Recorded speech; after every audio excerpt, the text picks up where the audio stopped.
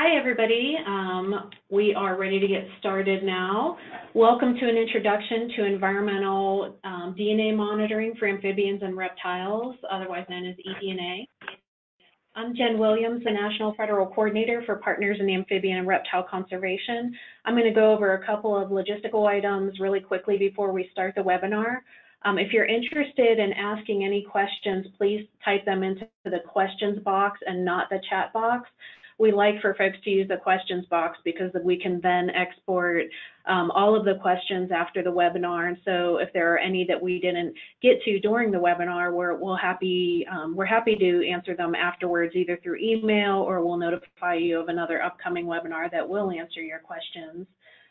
We are recording today, and this webinar will be posted to the Partners in Amphibian and Reptile Conservation website, and that is at parkplace.org, parkplace.org, and I'll put that website in the chat box. So a little bit about the speaker. Steve Spear is the Director of Wildlife Ecology at the Wilds in Cumberland, Ohio. Prior to his current position, Steve worked as a conservation scientist for the Orion Society for almost 9 years. He received his PhD in 2009 from Washington State University.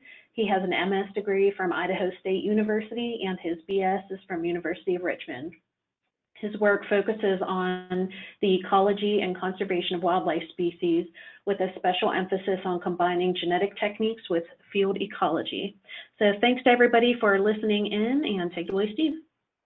All right, thanks, Jen, and thanks to everyone for joining in. And I'm excited to talk for the next 40 minutes or so about eDNA. And my goal with this webinar is really, the main audience is geared toward folks that don't know much about eDNA, or have heard a little about it, or maybe read some papers and are interested in getting involved but don't know the entire process, or have lots of questions about how it works when you're trying to use it for survey and monitoring and those sorts of questions. I'm not planning to go into super in-depth into any one topic, just because it would be, I could talk literally all day about that. So I'm trying to cover a lot at minimum depth, but I do want to leave time at the end for questions, and that way, folks can tailor what their questions are.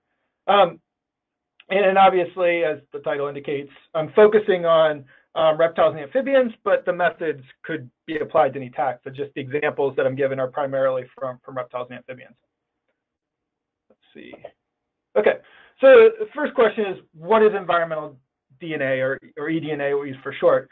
And with what I'm going to talk about, we're thinking about it in a more specific way, but just environmental DNA in general is really any situation where you're being able to collect DNA, extract DNA from a source that doesn't come from having to have your hands directly on that animal or plant or whatever you're looking at. So eDNA, from that broad definition, has been in place or people have been doing those sorts of studies for a number of years now, and that includes things like scat, hair. Scat and hair are probably two of the most common things that were pioneered really in the 90s and into the 2000s, and then other things like eggshells, shed skin from snakes, feathers, etc. So there's a whole host of sources of eDNA, broadly speaking, that don't involve putting your hands on the animal. However, all of these examples I'm showing here still require you to find some sign of that animal. So even though you're not having to catch that bear or cougar or whatever and sample it, you still have to, put out a snare for it to go by or to look for its scat. And so it's still a bit of a scavenger hunt. What most folks these days, when they talk about eDNA, they're referring more specifically to what I call aquatic eDNA. So getting DNA from the environment of water. Hey, Steve. Yeah. I'm sorry. Can you hear me okay? Everybody's saying that they don't have any audio. I'm not sure. Oh. Yeah, we started the broadcast, and I don't know what is going on. I mean, obviously you can hear me okay, so it's not my phone, huh? Okay, you know what? Some people can hear and some people don't. Okay, I'm sorry to interrupt the webinar. Let's just go. Sorry about that. Okay. Yeah, hopefully other folks can figure it out, and hopefully my volume's okay and everything. Yeah, it sounds great. I'll just say real quick to everybody, well, I guess the people who can't hear. Let me just put something in the chat box. Sorry about that, Steve. Go ahead. Oh, that's okay. So aquatic eDNA is really getting eDNA from water, and that was a bit of a game changer because you have to go to the water source, but you don't have to hunt down for any specific sign from that animal, for instance. And really, the proof of concept study for what we do now with aquatic eDNA for vertebrates or multicellular organisms was a study back in 2008 by Fistatola et al. In France, looking at what there is invasive bullfrogs. And what they did was they collected a small amount of water from ponds that they knew had lots of bullfrogs from surveys, sites where they knew bullfrogs were there, but at low density, again, based on previous survey data, and sites where the best survey efforts indicated no bullfrogs. And what this table is showing is they then extracted DNA from that water and amplified it specifically for bullfrogs. And so this is showing the percentage of samples that showed positive for bullfrogs. And what they found was that if you have high bullfrog densities, almost all the time, you get a positive signal of bullfrog DNA. The ones that had low density, and what this meant by low density is like 1 to 2 bullfrogs, you still, not as much, but you still consistently picked up bullfrog DNA.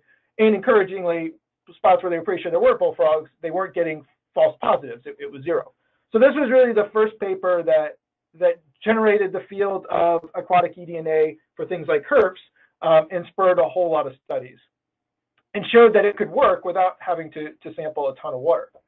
And so now, with a cup of water, you can potentially detect all sorts of members of the aquatic community. So, things that are semi-aquatic like water snakes to things like hellbenders, crayfish, trout.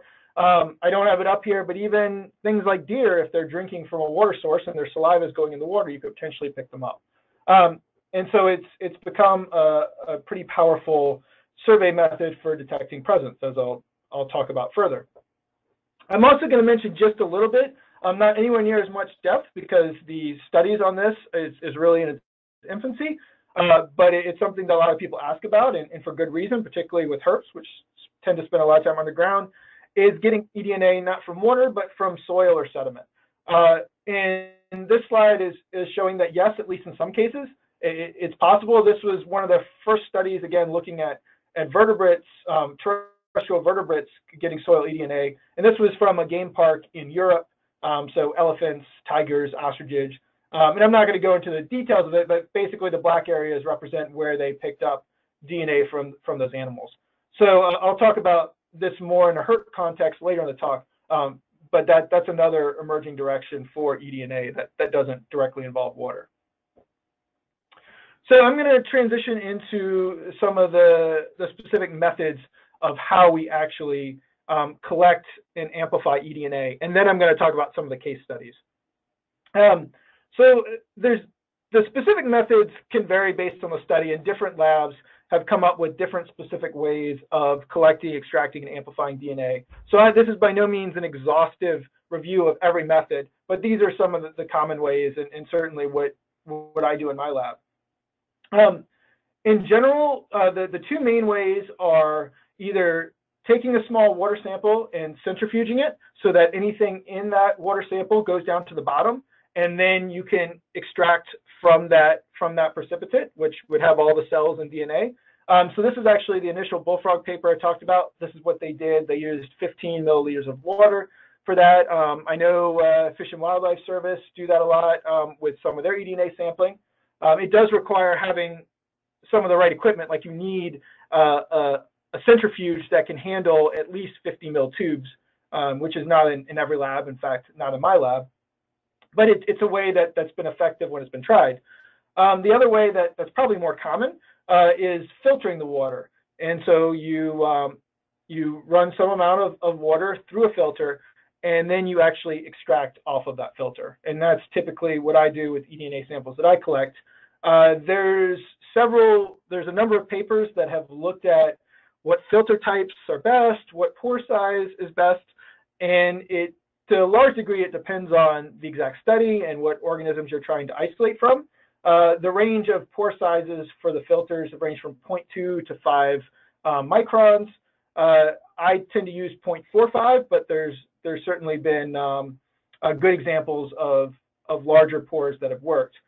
That can be really helpful, particularly if you have turbid water where these filters get clogged up very easily. As I mentioned, the centrifuging water, a common amount is 15 mils. You could go a little higher than that, but you can't do too much water when you're centrifuging it down.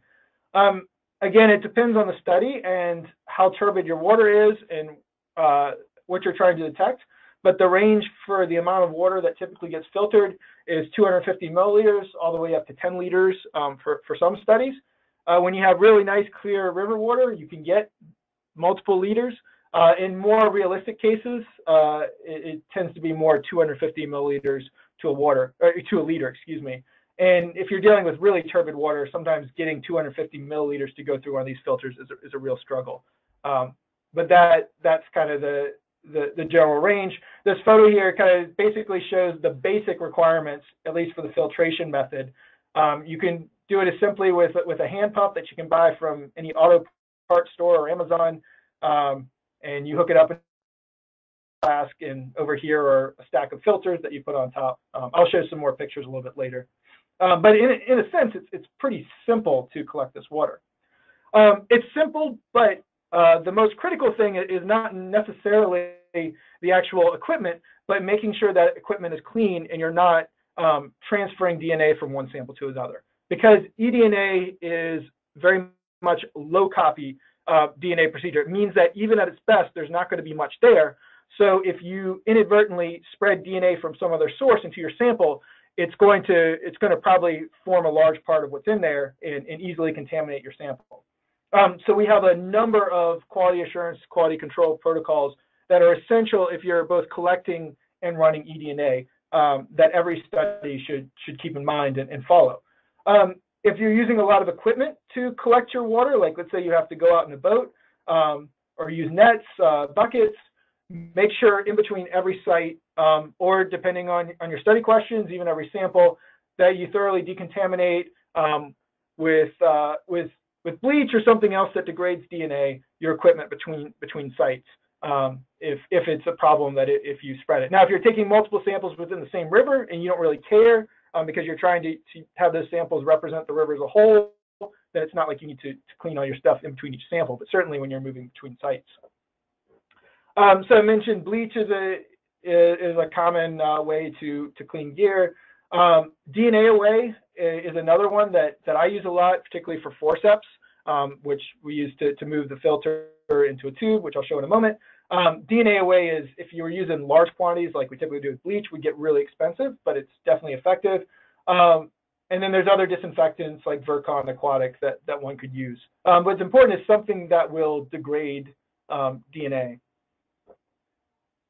So as far as collecting your water, I'm focusing mostly on filtration here. For the centrifuge method, obviously you're collecting the water in some container, but then you're moving to the centrifuge. But if you're filtering it, you can do it in one or two ways. This picture you can see on the left here that my mouse is over is showing actually filtering at the site. In this case, instead of a hand pump, they're using a motor, which you can certainly do. It makes things a lot faster. But you can see he's collecting the water in the cup right by the stream and then running it through right there. You'll also notice that in both these pictures, they're taking care to not get into the stream. And if it's possible for your study question to sample from the banks, that's certainly preferable because then you're less worried about moving DNA between your equipment, although sometimes certainly you may need to get deeper into there. So that's when you're sampling at the site. If you're sampling, say, in a lab, which I'll show in a second, you can take a clean bottle, obviously either one that hasn't been used before or that's been thoroughly disinfected, and collect your water source. And you can see everybody's wearing gloves. That's also part of the protocol that you want to use. and obviously change gloves between sites. Another really important aspect is having negative controls at multiple stages, but starting in the field. So field blanks of deionized water or some water source that you are 100% confident would not contain DNA from your target species need to be run through using the same filtration system as you do your unknown samples. This is a way to make sure that the way you collect your samples and the way you run through your samples aren't introducing contamination on their own. The general rule of thumb is about 10% of your total unknown samples. It'd be good to have field blanks.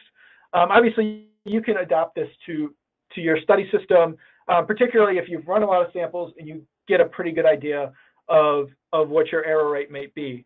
For instance, I would recommend, if you're just starting an eDNA study, doing a field blank for every site you sample. So let's say you take 3 replicates at a site, taking a field blank with that, even though that's more than 10%, to make sure that your protocols are staying clean and you're not contaminating. Then as you run a lot of samples, if you show, okay, you know, my negatives are always clean, then you can reduce the percentage, say, to that 10%.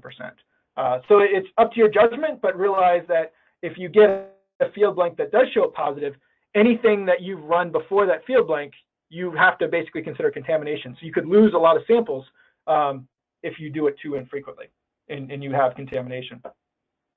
So I mentioned you can collect the water and bring it into the lab. So here's an example. It's basically the same setup, just a little bit more comfortable, I guess. This is the motor is not in view of this picture, but this is using a motor to run it through. And again, you pour the water in the cup. At the bottom of that cup is a filter, and it runs through. And you can see that's at the bottom. That's the filter, and it's collected some of the sediment that's in the water. In this case, this isn't too bad. It's not too clogged up, but they can get really clogged, and it can be difficult to filter through. So I will say that what's wrong with this photo is that we took this just as a demonstration and forgot to put gloves on. You should be wearing gloves when you're doing this, so that's my mistake. But that's essentially once you've filtered your water, use forceps to pull the filter out of the bottom casing. You can see this blue thing here. This is where the cup was sitting on, and then the filter was sitting there. And then you fold it up and put it into the tube. And then in the tube, what we have here is 95% ethanol, which is a good storage medium for, especially if you're in the field and you can't get into a freezer right away. Although if you're going to extract from the filter immediately, you don't have to put it in ethanol first. You can just move it directly into the extraction process, or maybe even put it into lysis buffer, depending on your exact extraction protocol. Steve? Once you're in the lab and you've filtered your water or you've centrifuged your water and you're ready to go, again, QA/QC is so critical in working with these samples. It's so easy to contaminate with other DNA if you're not careful. And so I highly recommend that all DNA extraction and PCR setup, all the lab work that you do to set up these samples is done in a clean room. And what I mean by a clean room or a clean lab is an area where there is no PCR product, or you've never brought any animals in that you're working with, or there's no samples that come from really high quality tissue where there might be a lot of DNA there. You're basically keeping out anything that might contaminate your samples of the same DNA source. Ideally, you have something like a laminar flow hood to work out of. That's not critical if everything else is followed, but it really helps out. This is really important. You never ever want to do eDNA in a lab space where you've worked with either the animals themselves or lots of DNA, or have thermocyclers for running PCR in that lab, because it's just way too easy to contaminate. There's a number of different ways you can extract DNA from filters or from the centrifuge samples, but it typically just follows slight modifications of standard methods. So if you're familiar with different DNA extraction techniques like the QIAGEN D&Easy kit, that's what I tend to use, a modified protocol of that. But you can also use other methods as well, like phenol chloroform is a pretty common DNA extraction method that folks use. So it usually use a little bit of modification, but it's not anything too drastically different than any other type of DNA extraction. In my case, I tend to, with the filters, tear them in half. so I have a backup in case something goes wrong with the first extraction. Dry them. If you do store them in ethanol, it's really important that the ethanol dry off before you continue with the extraction process, but then go through the kit protocol with some modifications. And of course, all these details are in some of the published papers that have done this. I mentioned field blanks. You also want lab blanks, so lab negatives. So these are samples that you treat the same and have all the same reagents as your unknown samples, but that you just don't put anything in there, or a blank filter or something like that. So again, it's a way to make sure that you don't have contamination in your lab environment.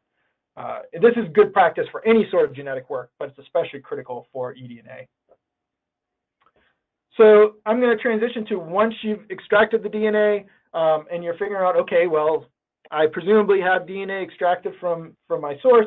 How do I actually see if it contains DNA from my species or species of or multiple species of interest? And there's three kind of broad ways that folks have detected DNA of species. One is just kind of using traditional PCR presence absence. So if you're not familiar with PCR, it stands for polymerase chain reaction. Basically, in a nutshell, it's a way that we can artificially replicate DNA in the lab. And so we can make lots and lots of DNA from a particular fragment. And we define that fragment, that amount of DNA that we're replicating, by what are called primers. And primers are basically the bookends for that sequence. And it's what directs the PCR process, that you're only getting, or at least ideally, only getting fragments between those two primers. I'll talk a little bit more about primers in a moment. So one is just running a standard PCR, and you can run it on agarose gel and see, do you get those fragments or not? If you do, it means it suggests it's positive. If not, it suggests it's negative. Middle is quantitative PCR, which is a really common now way of looking for a particular species. It's, again, using the PCR process, except you have an additional probe component that I'll talk a little bit more in a moment, where you can actually quantify the amount of DNA that's in there. So you can not only get presence absence, but how much is there. And then finally, metabarcode sequencing. So this is, you're actually sequencing the DNA within your sample, and this is commonly used to identify multiple species within a sample of a community. So I'm going to talk just a little bit about these specifically. So for the PCR presence absence, this requires species-specific primers. So what it means is these are the sequences that bookend your fragment of interest that match up with whatever species you're interested in, and don't match up with species that you're not. So you have to know what you're targeting. You're not going to use this sort of PCR presence absence for trying to get all of the species within your water sample. It's very inexpensive to run. I mean, you could, if all you're doing is running a PCR and then running it on agarose gel, which is pretty common equipment to most labs, I mean, you can do it for a few dollars per sample. It's not very much. You could potentially multiplex it if you use fluorescent primers and then run it on a sequencer using fragment analysis like you would microsatellites, but you wouldn't multiplex if you were just doing an agarose gel. And that adds a little bit to the cost, but it's still relatively cheap. And when I'm throwing out some of these cost generalities, I'm not including things like labor. I'm just talking about supply costs. So this is really definitely a good way if you're just getting into a system and want to investigate how things are working, but it doesn't necessarily have as much information as some of the other methods, as we'll talk about. So qPCR, quantitative PCR, is also a species-specific method. So again, you have to design primers that fit to whatever species you're targeting. It's not going to get the whole community. In what qPCR adds, well, number one, you have different equipment to run it on. The previous one, a standard thermocycler will work. The qPCR has a special machine that's made to, a special cycler that's made to pick up these fluorescent probes. And what the fluorescent probe does is it's a short sequence in the middle of your fragment that you're trying to amplify. And every time your DNA is replicating in the PCR, that probe fluoresces. And so the sensors on the machine will pick that up. And if it's not amplifying, if it's not replicating, it won't fluoresce. So it'll just be like, if you can see at the very beginning, before on this graph, before you have any amount of DNA replication that is that the machine can pick up, you see it's a flat line. And if that flat line continued across the entire graph, that would be a negative. There's no fluorescence that can be picked up. But as you start to get enough amplification, enough replication that the machine can pick it up, you start to see an increase in fluorescence, which is essentially what this line is picking up. And this tells us, and this is a really standard, you have this exponential increase and then it plateaus off. This is telling us that this is a positive sample. And if we have standard curves, so if we have standard samples that we know the amount of DNA is in, we can extrapolate how much DNA is in our unknown samples. We can easily multiplex at least 2 to 3 species, depending on your real-time machine, maybe more, by giving them different fluorescent colors on their probes. And this is a really common way that a lot of folks, including myself, are amplifying eDNA, particularly if we're focusing on species or a small group of species. So I've talked a bit about species-specific primers. Just to emphasize, this is a really, really important aspect if you're trying to identify a particular species, because as you probably can tell, neither of the previous methods are you sequencing anything. So you have to trust, you have to be confident that when you see a positive band or that amplification, that it's only amplifying the species you're interested in. And the way you gain that confidence is by first designing those primers so that the 2 bookends match up perfectly, or at least very nearly perfectly, with DNA from your target species. So this requires that you have sequences from whatever you're interested in to begin with. And there's a lot of, particularly for North America, there's a lot of sequence data already on the web. So this doesn't mean you have to go out and get your own sequence data usually, especially for North America. And it needs to have multiple mismatches of nucleotides with other species that might be out there. So it doesn't bind with those and it doesn't replicate those species. And so you can look on the computer to design primers that based on sequence data that look like that should fit that.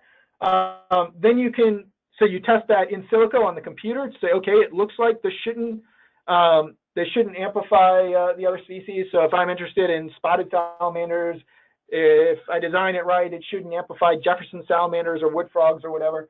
Of course, then you need to actually test it more than just on the computer. So testing in vitro would mean that you would get DNA samples from these different species and run your protocol with those DNA samples and make sure that it doesn't amplify them. If it does amplify them, then you need to go back to the drawing board to make sure that ultimately the one that you deploy on unknown samples, you have as confident as you can get with these trials that it's only going to amplify your species of interest. Now, you don't have to worry about that with metabarcode sequencing because you're trying to amplify a large number of species within a community. And that community is defined by the primers that you use. So you're still using these primers, these bookends of the fragment you're trying to amplify. But in this case, for multiple species, they're what's called conserved primers. So they're ones that are going to match up, or at least be closely matched enough to bind to a whole host of species. So say you're trying to amplify all amphibians. You can design primers that match up with most amphibians, but then are variable from, say, fish or invertebrates or whatever. So you're going to get more species, but you still have to do that primer design. For this, we're using next generation sequencing platforms where you can, especially with barcodes, you can put on unique barcodes on these different samples, and you can run a lot of different samples and for a lot of different species at once. And so this graph here is just showing the number of sequences, which is also called the number of reads. And the colors aren't important. They represent different species, but you can see multiple colors, which means that, and these are all different sites from this particular study, that they picked up multiple species. Although in this case, whatever the purple species is, you can see it is really dominant. So this is a really good platform to use if you're interested in the community. I should mention people are interested in cost for the qPCR, which I just talked about, the species-specific one. Again, supplies only. Generally, at least like the protocols that I use, $15 to $20 a sample for the reagents to run those, again, not including things like labor or overhead. Metabarcoding is certainly more expensive than that, and really is, but it's becoming much cheaper, and particularly if you're running a lot of samples at once, or you're working with other labs that are running samples at the same time, because on these next-gen platforms, you can run a lot of different multiplex, a lot of samples at once. And so a next-generation sequencing run on its own is several $1,000s, but if you're running a lot of samples or sharing it with other folks, the cost per sample can go down quite a bit. So that's really variable just depending on the situation in which you're running them. So that's, I know very quickly in a nutshell, how we actually get a species ID, and in some cases, the amount of DNA from a sample. So the rest of the time, what I'm calling frequently asked questions. So a lot of these are based on questions that were forwarded to me by Jen that she had heard from other folks, or things that I've gotten just from talking to people. I'm having case studies kind of mixed into the answers to these questions. And what I'm hoping, again, that we'll have a little bit of time that you can ask your specific questions about either the methodology or what I touch on now. Hey, so the Steve. first obvious question. Steve, yeah, go ahead. Would it be okay if we went through some questions that people had specifically about the content you just covered really quickly? Yeah, sure, no problem. Okay, and I apologize if you did answer the question after they asked it. I've been navigating the questions as they're coming in, and so haven't been able to devote my full attention to the presentation. But the first question is, what do you mean by a field blank? Sure, that's a good question. So a field blank is, as I mentioned, some kind of clean water. So ideally deionized water, but if you can't get deionized water, some water source where you're absolutely sure your target species wouldn't be in. And you would say let's say you're filtering in the field. Maybe you have a large bottle of your deionized water. You would bring with you out in the field. You filter, say, 3 samples from a river. And then right after, either right before or right after, depending on how you're doing it, you would then pour your clean water through that same filtering apparatus and then save that filter just like you were going to try and analyze as an unknown sample. And that way you know if in between your samplings, in between sites with your equipment, if you're getting contamination. Because if your field blank, when you've just poured in the DI water, shows up positive, then you know there's a problem. And there's different ways of doing it. Like, let's say you're bringing things from the field back into the lab.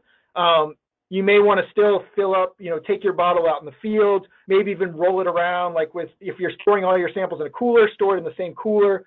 So if there's contamination that's occurring between samples on the way back to the lab, you're picking that up too.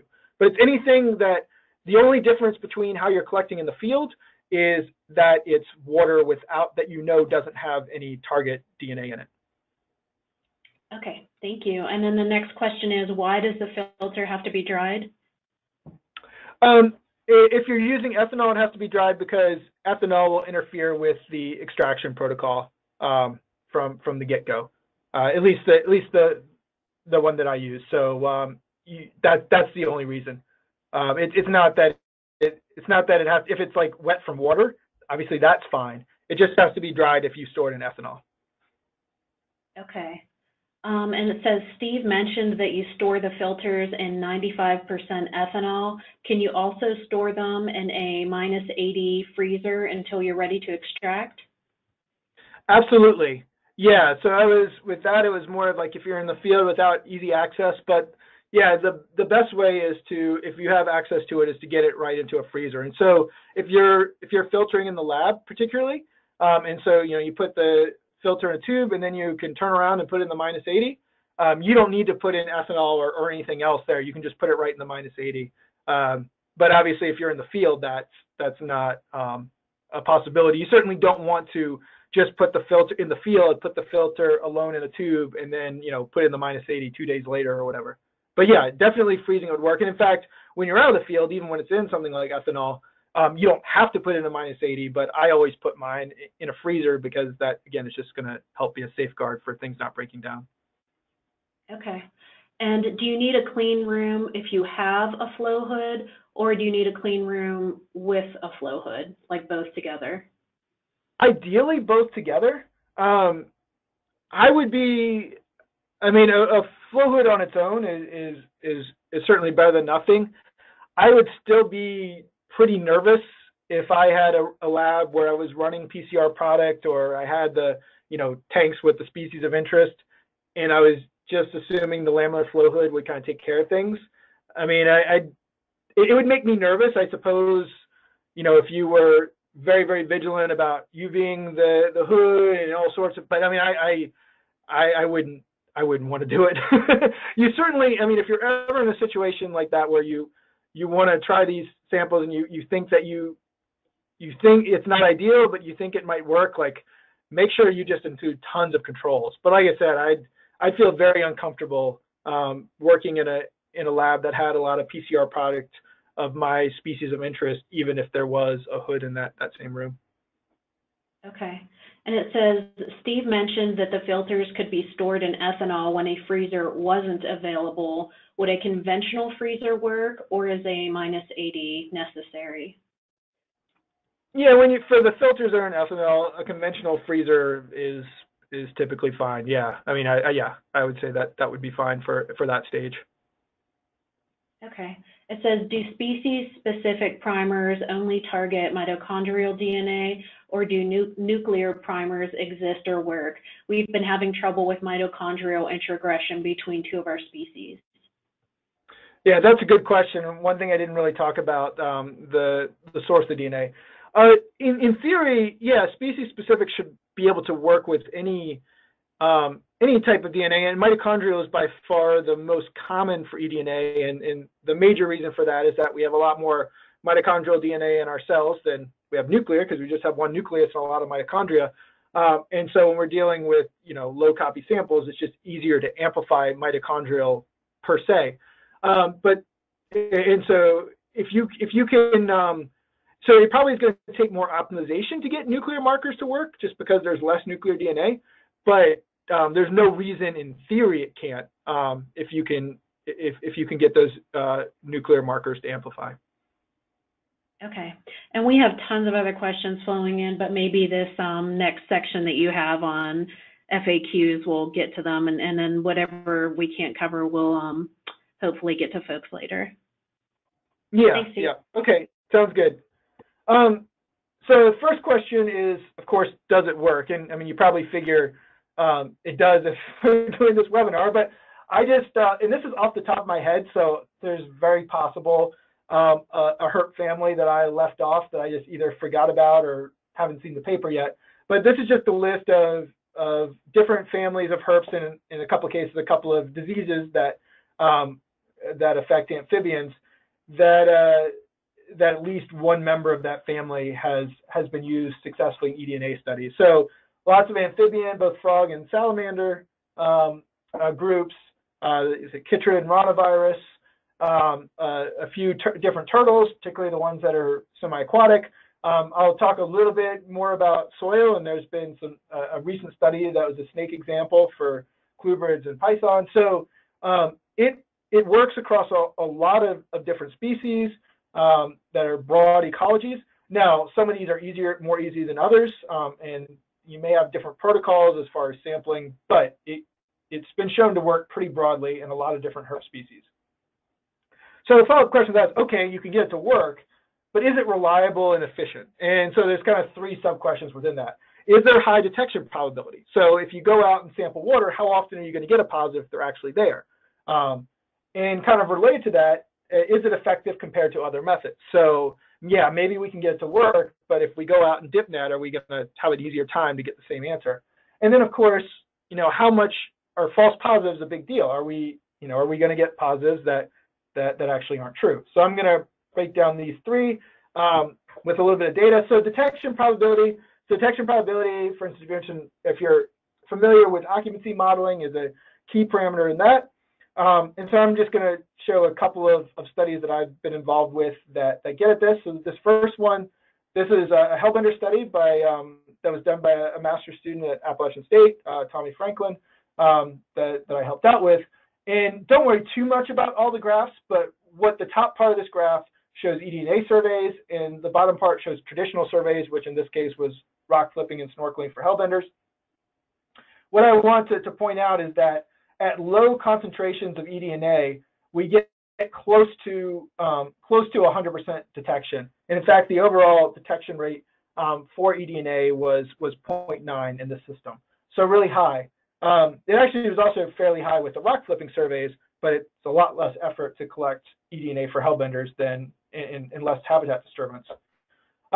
Even bigger difference is this is an example by a study by Todd Pearson with a very small plethodonid salamander, Urspilurpes brucei, the patchnose salamander, where he did both eDNA and leaf litter bags in the streams. This is an aquatic breeding plethodonid, headwater streams. And he found, again, this is showing pretty high detection probability for eDNA and much lower for litter bags. And you basically, for 2 eDNA samples, that level of 95% detection probability, you need to have 62 nights of litter bag surveys. So it's showing that high detection, and also in this case, compared to the common survey method for the species, much more effective. Similarly, with the bullfrog system that I mentioned from the get-go, this is also in France. This figure shows on the left are surveys that were done traditional, I forget exactly, I think like DipNet, maybe calling surveys for bullfrogs, but traditional field surveys.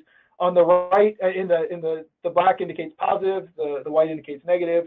On the right is eDNA, and you can see that there are a lot more black circles with eDNA. So again, in this system, eDNA was a lot more effective. This is not to say that in every single eDNA example that this is the case. And there are some examples where it's just, particularly where field methods are relatively easy to implement and pretty effective, or it's just a highly detectable species, maybe one that calls a whole lot. Like I probably would never bother doing eDNA for spring peepers, for instance. So it's not always more effective, but I think there's a lot of studies that show that it can be more effective than field surveys. Of course, you're not getting your hands on the organism, so there's a lot of information that you don't have. So I see it as complementary to field surveys, even when it has a higher detection probability rather than a replacement. And then false positives, obviously, false positives are a little bit hard to definitively demonstrate without real controlled systems or controlled studies.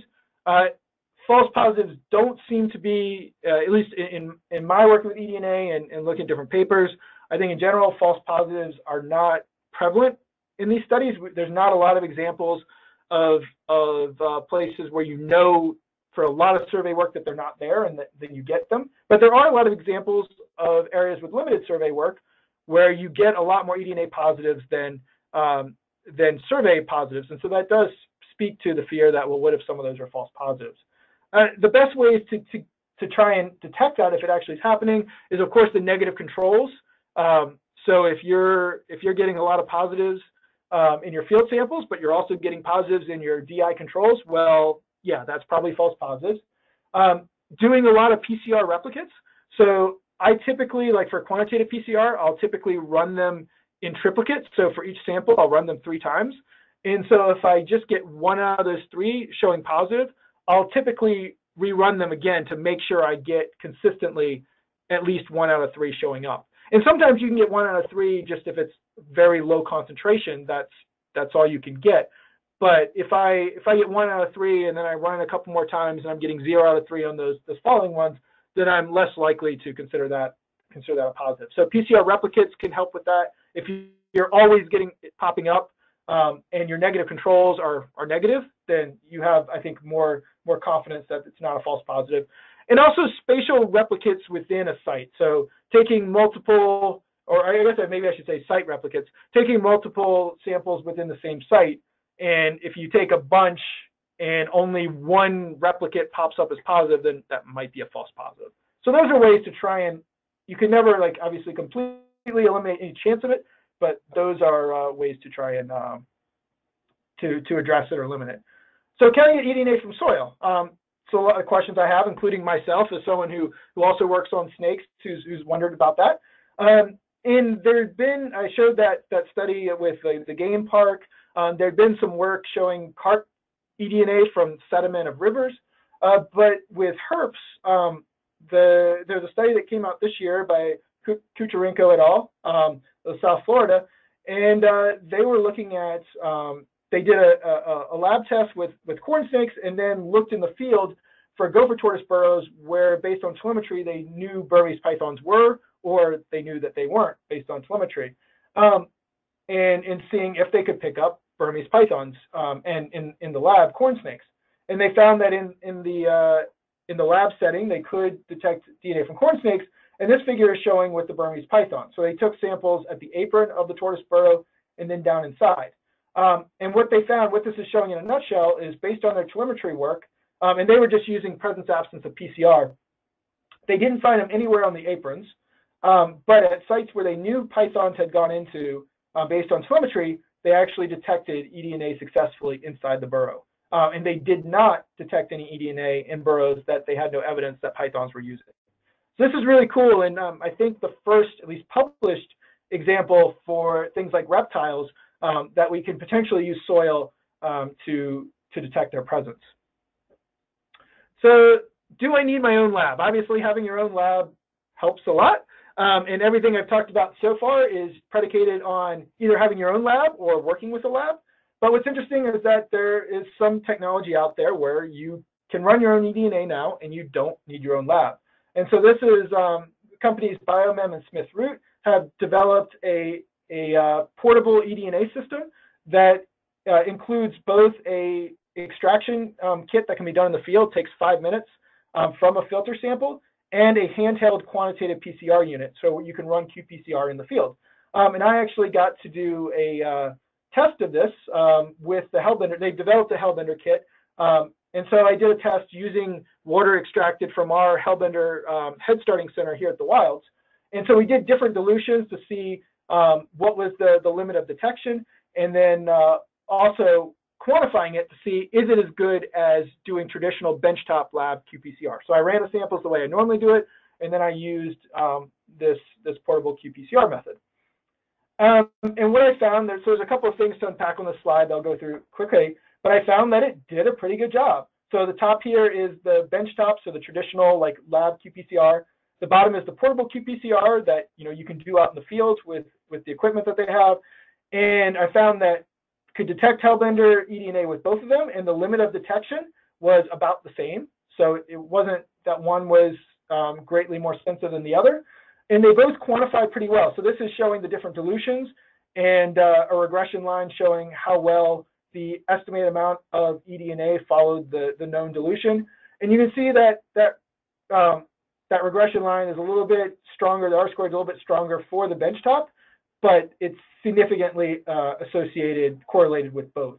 So it does suggest that you can both detect and quantify for, again, this is species specific, but in the field without having your own lab. Now this, as you might expect, because of the speed and ease of use, the extraction kit is more expensive than per sample than doing like the QIAGEN in the lab, assuming you already have the lab infrastructure. I believe, if I'm not mistaken, it's about $20 a sample for the extraction. And with a portable qPCR unit, you can only run 3 samples at a time compared to 96 in the lab. But if lab space is an issue or you're wanting to be testing out a protocol, this is definitely a good method for that. And you can go to their website for they have a eDNA water sampler, some other cool stuff available. So what about PCR inhibition? And maybe you haven't asked this question because you don't know what PCR inhibition is, but those who have dealt with it certainly know. PCR inhibition is really any interference with the ability of your DNA to replicate that fragment in PCR.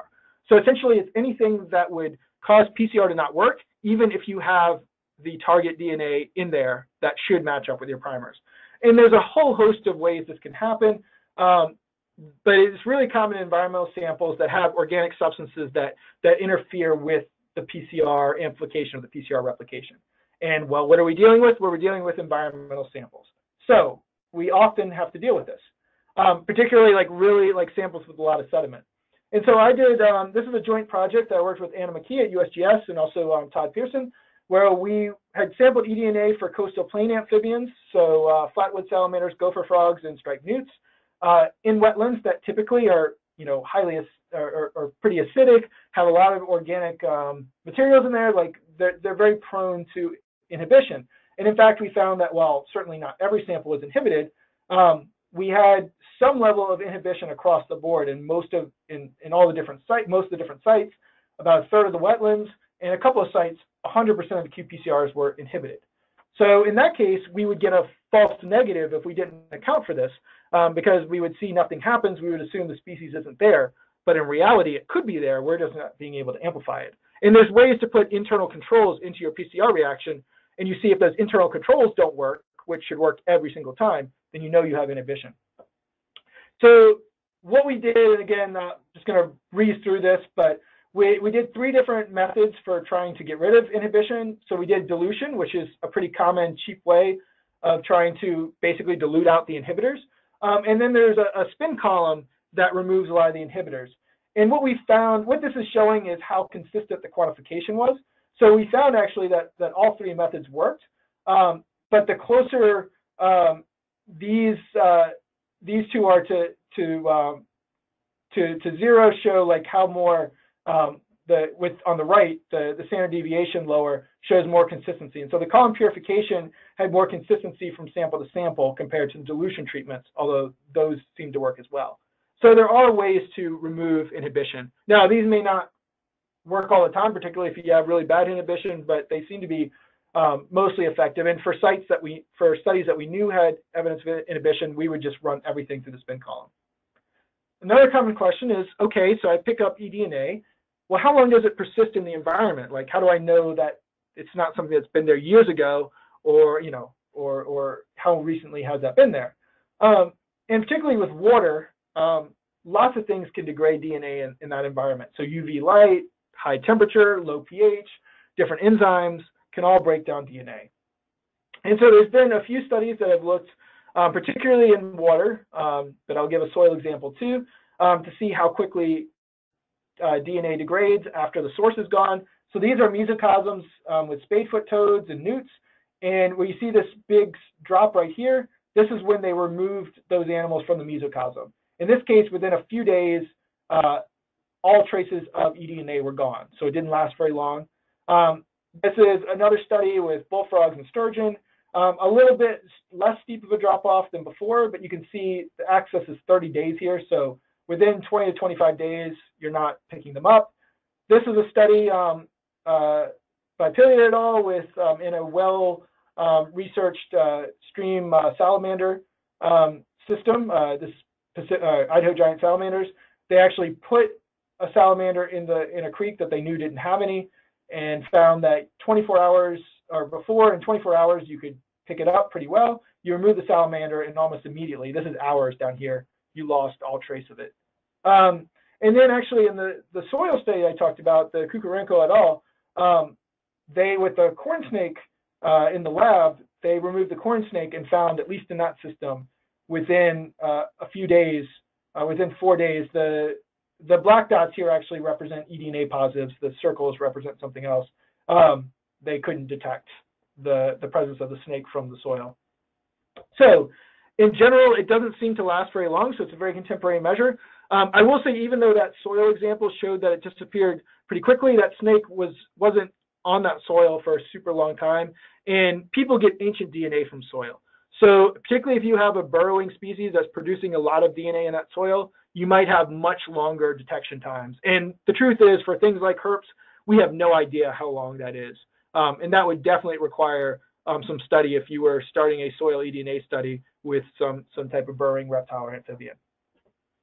Okay, so only a couple more questions to get to, and then can get to your questions.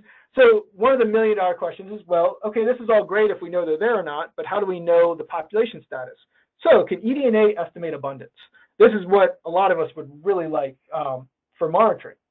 And the answer is, well, maybe, sort of, depends on the system. So in more controlled settings, so this is a natural pond, but one that had been censused quite extensively. We see a significant relationship between the density of individuals and the amount of DNA. It follows pretty well this curve for spadefoot toads. It's still significant for newts, but as you can see, there's a lot of noise around that line. This is that Pacific stream salamander system that I mentioned before by Pillier et al. So Idaho giant salamanders and Rocky Mountain tail frogs. Again, positive significant correlations. A lot cleaner pattern with the frogs than you get with the salamanders, but still it follows density. And again, this is a very well-studied system where they had confident estimates of density.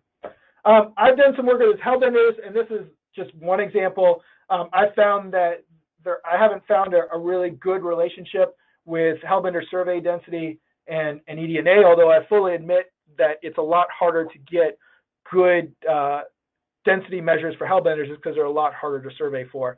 And in fact, there was a recent study with hellbenders in the Northeast that some colleagues did where they did find at broad scales, it looked like there was a relationship between them. So it does look like in general, you can get a significant relationship between eDNA and density, but we're not to the point where we can have a lot of confidence in saying, okay, we got this amount of eDNA, that means that's X number of individuals. And that's definitely something folks are still working on. Oh, and then if you're doing metabarcoding, you might think the number of sequences, so the number of reads you get, might correlate with abundance. And this is actually a study with fish, not with herps. But they found that if you just looked at the number of reads themselves, or the proportion of the eDNA that represented different species, it didn't have a linear relationship. But if you looked at the abundance of number of reads, it did follow with the rank abundance of biomass. So again, it suggests that perhaps the number of reads can help us at least get an approximate of abundance. And then finally, a lot of work I do is in rivers. Rivers, water's moving, eDNA is going to move. So I get a lot of questions like, well, if you get a positive, what does that mean? I mean, is it right there? Is it kilometers upstream? Like, how precise is your eDNA sample? And so there's been some work in different systems. So I'm referencing, this is the Idaho giant salamander system again. Again, well-characterized densities. So this background gray line represents the density of salamanders. The dashed black line represents eDNA amounts. And you can see that there's a little bit of a lag, but the amount of eDNA does follow these peaks. And there's a lag, but it's pretty short. This is in meters, hundreds of meters, excuse me. So it's showing that here it's probably relatively precise. Of course, these are smaller systems. They aren't large rivers. Kind of on the other hand, this isn't a herp study, but it's with macroinvertebrates. It's a system where they have these lake macroinvertebrates and they sampled downstream where those species shouldn't be. So any pickup would be drift. And they found for some of these up to 15 kilometers, for the Daphnia here, they were able to pick up eDNA 15 kilometers downstream. So this is an example where it looks like there is no drift. This is an example with hellbenders that I've done where this is showing we get different amounts of DNA depending on the year. So we get a big pulse of DNA during the September breeding season. Most of the year, there's no correlation of the position in the stream and the amount of eDNA, suggesting that DNA is not traveling very far. But when we had this big pulse during the breeding season in September, granted, these are only 3 points along the stream, so take that grain of salt. But we did see a correlation between how far down the stream and the amount of eDNA, suggesting that when you have lots of it, it probably travels pretty far down. So that's it for me with that before your questions. Obviously, whatever time we have left, I'm happy to answer questions.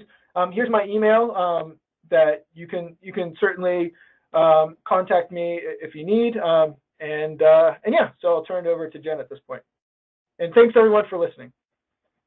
Yeah, thanks so much to you, Steve. This has been super informative, and you covered tons of material. So I'm sure that everybody's really grateful for all the information you've provided. And so we are at the top of the hour, but I'm going to continue asking questions and continue with the recording, and folks can hop off as they need to. But I'll go through the list of questions that have been submitted, and if you've already adequately covered it and I missed it, then just say it's already been covered.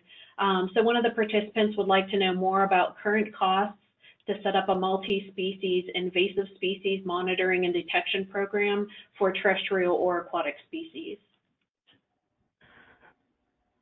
Yeah, I mean, it's difficult to give an exact cost for something like that because there's so many different variables. I mean, it depends on what lab you're working with or who you're working with. As I mentioned, these multi-species require or typically have been done with things like Illumina next generation sequencing platform is a common one.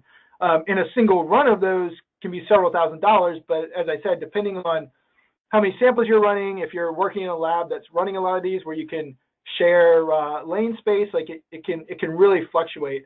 And the other thing to consider that I didn't really highlight strongly when talking about, but beyond just the cost of actually running the samples and the reagents, you also need to consider the cost to develop these. So if you're trying to identify a community of invasive species that there isn't a lot of previous work done on, and you need to maybe design primers and test out primers, you need to do some mock communities. So basically, where you would take DNA of those invasive species, mix them up together in a lab sample, and see, okay, if I run with my primers, am I going to pick up all the species?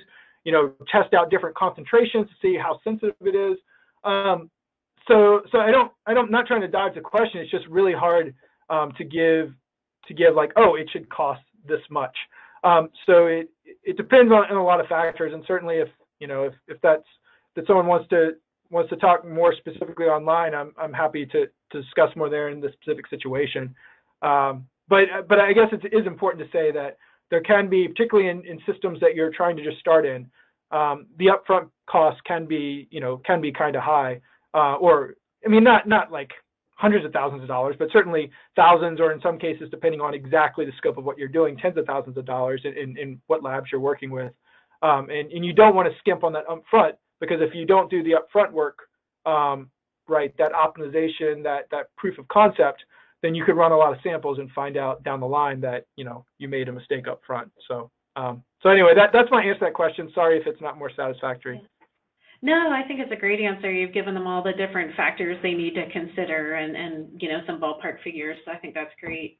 The next question is, do you use multiple filters when large volumes of water are filtered, such as with 10 liters? And if so, how do you process those filters for DNA extraction? So I tend to not, myself, I don't, but I know folks that have had. There's actually been studies that have used multiple filters, and what some of them have done is actually extracted from each of those filters, and you can sometimes see like certain, definitely depending on what your targets, some targets will be picked up better with different pore sizes. So particularly if you're trying to look at a community thing, it may be worthwhile, sampling at these different pore sizes and then extracting from all of them. I mean, I suppose you could also extract from multiple filters and combine those samples if you're trying to reduce the number of samples you'd run. But yeah, I mean, I guess those are some different options. I typically, for what I've done, most of the sampling I've done has been in rivers with a few different species. My kind of default is, at least what I try out first, is 1 liter, and in most rivers, as long as they're not super silty, that seems to do reasonably well. But it's certainly, I've had to ramp it down like that. Southeastern coastal amphibian study, we were doing 250 mils, and we're happy with being able to do that. So doing multiple filters is a good way to try and maybe get rid of some of that sediment, but pick up some of the smaller cells or DNA. Okay, thank you.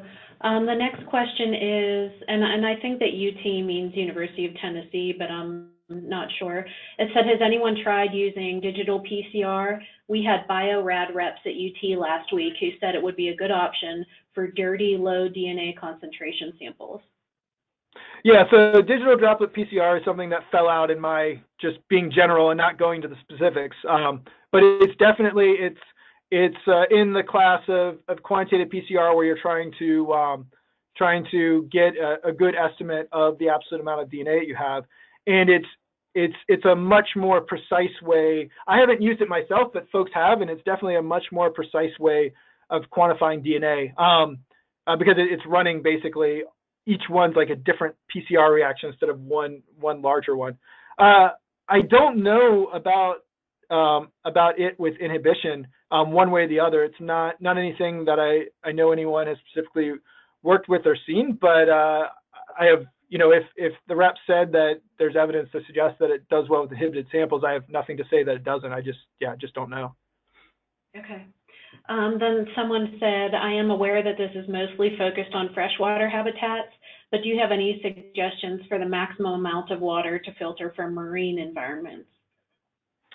I'm off the top of my head, there's a number of papers with marine systems. I don't know if there's been anything herp-wise, like for sea turtles or whatever, but certainly for fish and in other marine organisms, there's been a number of papers. Because I haven't done marine stuff myself, I haven't paid as much to the details of what they've done, so I actually don't know off the top of my head how much water they filtered. But certainly I can pass on those references or look it up later and see. But there's definitely work that's been done in the marine environment that could guide that. Okay. And I don't know if you answered this one yet or not, but it says, how long can filters be stored in 95% ethanol, and will they start to break down? I mean, they could, in theory, they could be stored indefinitely. You know, especially if obviously you make sure the tube is tight, things aren't evaporating, or you store it, you know, you put it into a good freezer afterwards. I mean, it shouldn't break down at all. As far as like, if you're talking about breakdown, like physical breakdown of the filter, the filters I use, so some people have talked to me on how the filters were actually dissolved in the in their storage. I've actually, with the ones I use, that doesn't tend to happen. But even if it does, like, it's still all within that tube. So as long as you have the appropriate preservative, and ethanol is not the only thing. There's other ways, like there's a buffer called CTAB buffer that a lot of folks use. So I'm not trying to suggest that that's the only way to do it, but it should last for a long time, certainly within the scope of when you'd probably do a study. So it really is good opportunities if you're out there in the field and you think you might want to look at eDNA for either a species or community down the line, but you don't have the funding yet, but you're out in the field then, and you can at least like either collect water or filter it, then by all means do that, because you can store these samples. And even if you're looking at a target species now and think, you know, 5 years down the road, you know, you've archived your DNA in a freezer that you use to, say, look at bullfrogs, and you realize, hey, there's, you know, this disease that's emerging, and I wonder if it was at my site 5 years ago, you know, you can go back and test that. So yeah, you definitely want to archive these things in good freezers, and you can come back to them later. Okay. And then the next, there are several similar questions, but I think that they've been answered. Another question is, do you have examples of collection protocols and lab protocols that incorporate your recommended QA/QC measures that you can share with us through email after the webinar? I know you have that paper. Is it okay for me to share that with the group after this webinar? Yes, yeah, absolutely. And there are good protocols that I didn't put together myself, but colleagues have, particularly through USGS, and that I can pass on those protocols, both for collecting eDNA and QA/QC. Another good, and you have the critical considerations paper, I think, that you can pass on. That's a good review of some of the things, thinking about designing a study and quality assurance and that sort of thing. So yeah, there are definitely good resources. Fish and Wildlife Service is another one, particularly for their carp eDNA sampling. They have a protocol there, so I can pass on some of that. Okay, great. Do you have thoughts on ethanol versus Longmire's buffer for filter storage? I've never used Longmire's buffer myself. Ethanol's worked well for me, but I mean, really anything that is going to that can preserve DNA and is stable over, you know, that's stable, I guess, it should be fine. So there's a whole host of potential preservatives that could be used. I'm certainly not endorsing one or the other method, but I've used ethanol. It's worked well for me, so I've continued to use ethanol. Okay. One of the webinar participants said that Longmire buffer works well for long-term storage at room temperature. So thanks for sharing that. The next question is, I've heard that people use silica beads to dry out their samples to preserve until they can get it back to the lab. Is that not adequate enough? Is ethanol required? Yeah, people definitely use silica beads for a number of things. I mean, could be wrong. I don't remember anyone. I don't know of anyone directly that's used for filters, but off the top of my head, I can't think of a good reason why that wouldn't work. We use it for all sorts of other like other tissue samples and things like that. So I don't want to give a definitive yes or no on that, because someone may point out like an obvious reason why that could be problematic. But at least conceptually, to me, that seems like that should be fine. And it's quite possible folks have done it. So I don't know if anyone is on the call still that's worked with it and can chime in, and I can look into that. But it seems like that it could work okay. Okay. And then we had a request to list the primary labs that you would recommend for an organization that's not equipped to do the analysis and that would only be involved in the sample collections and interested in the results. I'm going to compile that a list of labs, Sean, and share that with the group so I can get that to you. I won't be able to do it within the next couple of weeks, but it will definitely be coming down the pike, and I will share it with everybody on this who registered for the webinar. Let's see. And then here's a question. It says, what does a well refer to in eDNA analysis for, it says you referenced it in number of positive brook trout wells. Okay. Yeah, a well is just what we call, like on your plate, you have the space where you put the samples. We call them a well. So a well basically would, in a context of say like a PCR, would be like one sample, or one replicate of one sample. So if we were running something in triplicates or running 3 replicates for a single sample, that would take up 3 wells. Okay. Another question is, how do you calculate the LOD? So LOD is limited detection. So basically, you quantify based on a standard curve the amount of DNA, and you see what's the lowest amount of DNA that you can reliably amplify. So the limited detection is if the concentration is below that, you might not be able to amplify it with your protocol. And there's also a kind of a complementary called limit of quantification. And so there's cases with qPCR where you can pick up presence absence, but you can't consistently quantify it because it's just too variable, because it's too low concentration. And so that could be a separate limit where you can reliably quantify it. But limited detection is just how low of a concentration of DNA can you reliably detect. Okay. And can you use eDNA surveys for hybrid species? Yeah, if you can, as long as you can developing primers that are specific to that hybrid species. Yeah, you definitely can. It just, it's just the optimization and making sure that your protocol will amplify that target. But yeah, there's no reason why you couldn't. And I think, if I recall, there actually is a paper out that did look at hybridization, detecting hybridization with eDNA. Although right now I'm blanking on the details of it, but I could look it up and find it. Okay. And then even if you answered this question, if you wouldn't mind answering it again, let's see. With heavily sedimented water, do you need to collect more or less water? That's a really good question. And I don't have like a definitive, confident answer to that.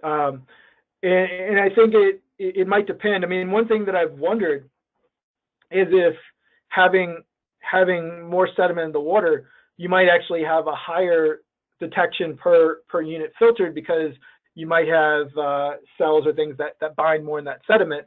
Or, if the sediment's flushed up from the bottom and you have DNA that settled down there and been kind of preserved in there, if you have a higher chance of detecting it with more sediment.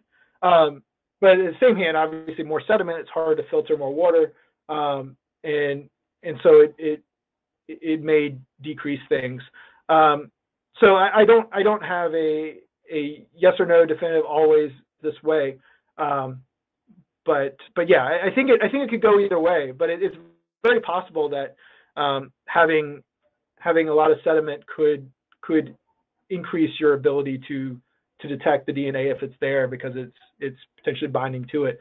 I don't know if there's really been I don't think there's been a lot of work looking at that directly. I mean, the closest I can think of off the top of my head is I mentioned that carp study where they picked up DNA in the sediment of the rivers. They were also taking water samples from that same area and comparing them, and they found more DNA down in the sediment of the carp, even though obviously carp are most of the time in the water column, which suggests that DNA was settling down and being preserved at least to some degree down the sediment. So if you have a system where a lot of that sediment is coming or a lot of that turbidity is coming from the bottom of the sediment being kicked up, then that might increase it. Now, if you have a situation where you just sampled after a high rain event and most of that sediment is coming off the land, then it may be the opposite.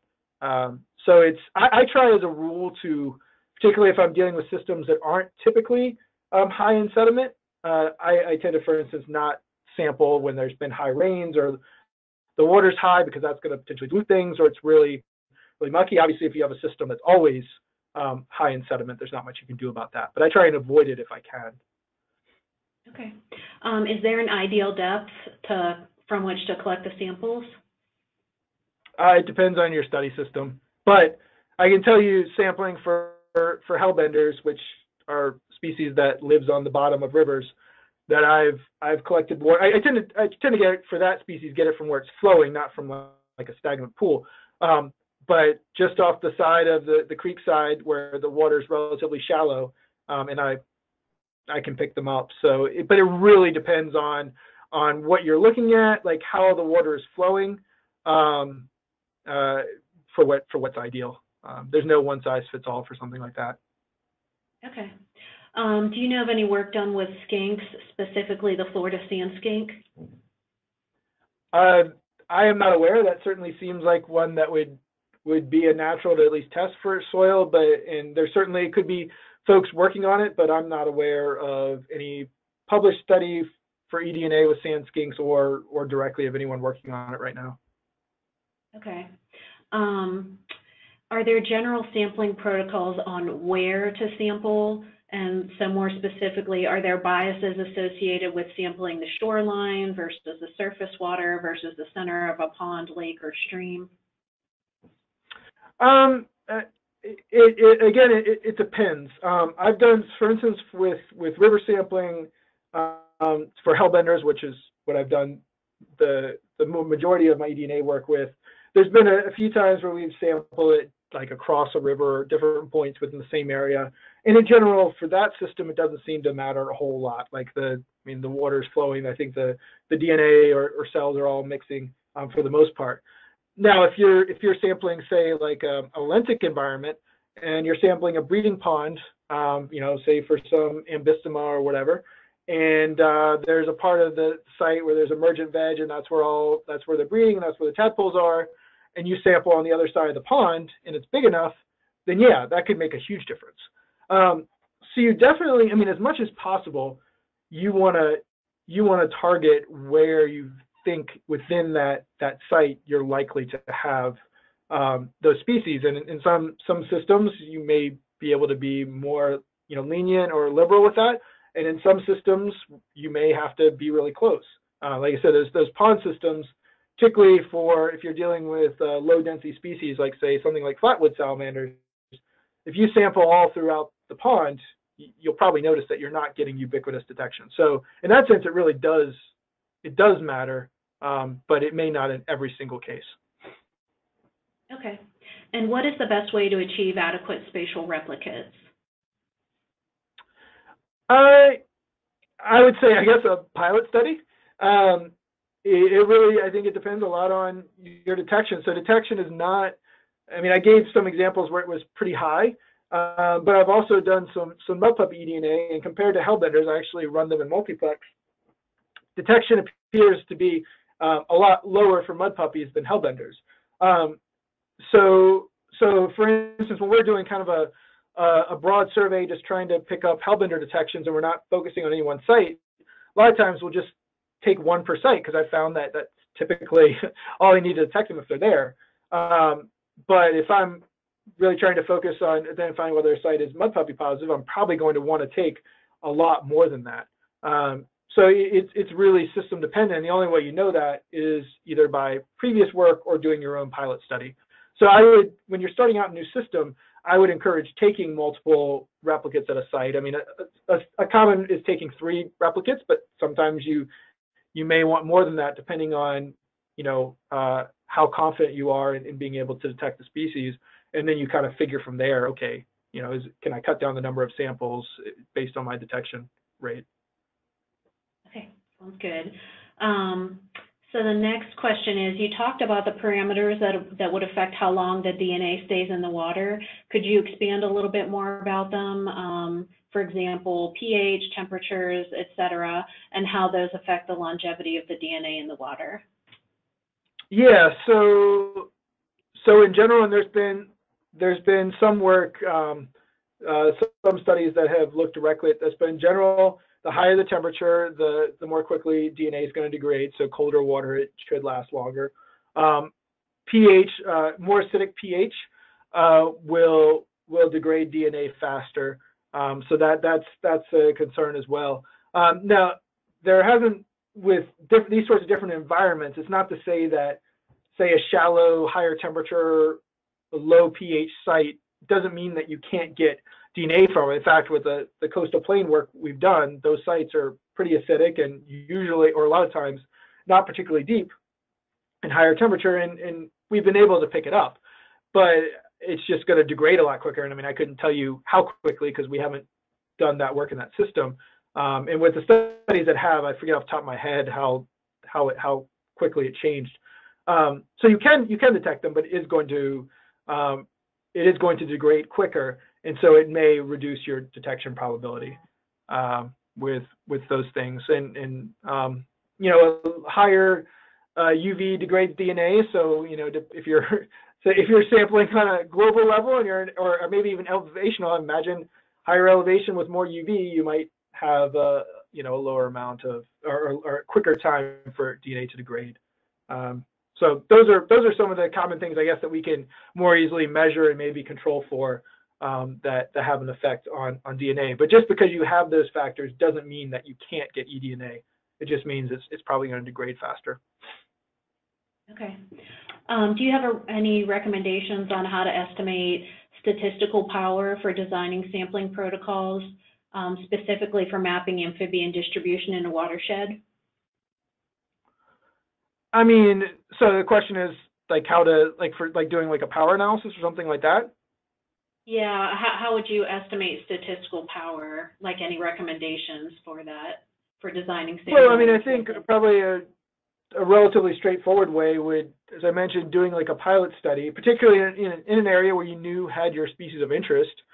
And then, I mean, the easiest, I guess, easy in the sense of statistically, I mean, may not be easy with the field stuff, but sampling a few well-known areas, as well as some areas where maybe you're pretty sure they're not, and using an occupancy modeling framework to estimate detection probability, and use that to guide what your power is and how detectable it is. I mean, that would be I think the best way to do that. Okay. And so we have a bit of information provided by one of the participants. It says drying filter samples with silica beads can preserve eDNA as well as ethanol. However, as always, care must be taken to avoid contamination. So thanks, Catherine, for that helpful tip. We have a request from Bonnie for you, Steve. It says resources on species that have existing species-specific primers would also be useful. So if we can share that. We have a request for you to point out the difficulties, it says with bioinformatics, and it says that collecting eDNA is easy in comparison. Yeah, so that's a good point. Like I said, there's a lot I glossed over just for trying to fit in a lot into this. But what they're referring to the bioinformatics is for the metabarcoding, so for the multi-species. I probably made it seem a lot easier than it actually is, but particularly if you're working in a new system, you have to have a reference database of all the species that you're interested in because you need to know if those sequences match up to it. But there's also a lot of computationally intensive work to even identify those sequences. So it's not something that that without, if you've never done it before, not working with someone who has, there's definitely a big learning curve, and that would be a whole nother webinar in itself. But thank you for pointing that out. I probably made it seem a lot more straightforward, easier than it is. That being said, anyone could do it if they're willing to learn, or they're working with someone that does. But there are a lot of factors that I didn't talk about. Okay. And another helpful tip from Catherine is that the eDNA group at Washington State University has put together a website that hosts a variety of eDNA resources, including protocols, and she provided that website. And so I will share that with the group as well, Catherine. So thanks for sending that, and I'll send it out whenever the recording comes available. But Catherine says that any contributions of additional resources are always appreciated. So Steve, if you have anything you want to add to that site, it sounds like they'd be, they'd be very receptive to that. Another question is, can you combine your spatial replicates together if you are sampling one water body source, so you only use one filter? Sure. Yeah, you could, if you're not interested in where they are in there, and you're just trying to get a detection site, absolutely you can.